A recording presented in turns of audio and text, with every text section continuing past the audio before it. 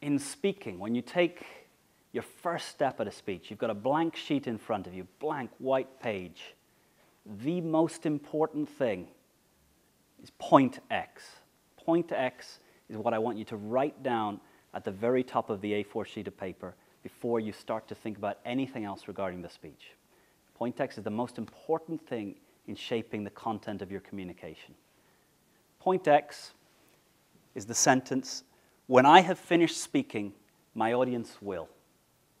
And I want you to finish it with an active verb, right up there at the top of your A4 sheet of paper.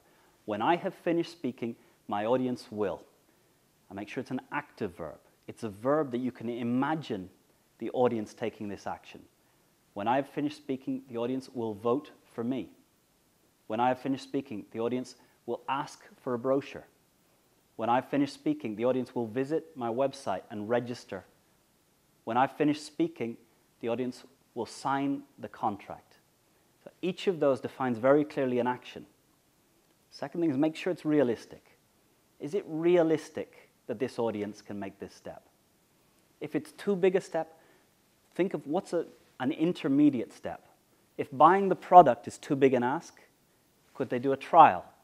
So define an action that you know is realistic, is clear, is something that the audience are capable of doing immediately after hearing your speech. This is the most important thing you can do to get the right content beginning down on the sheet.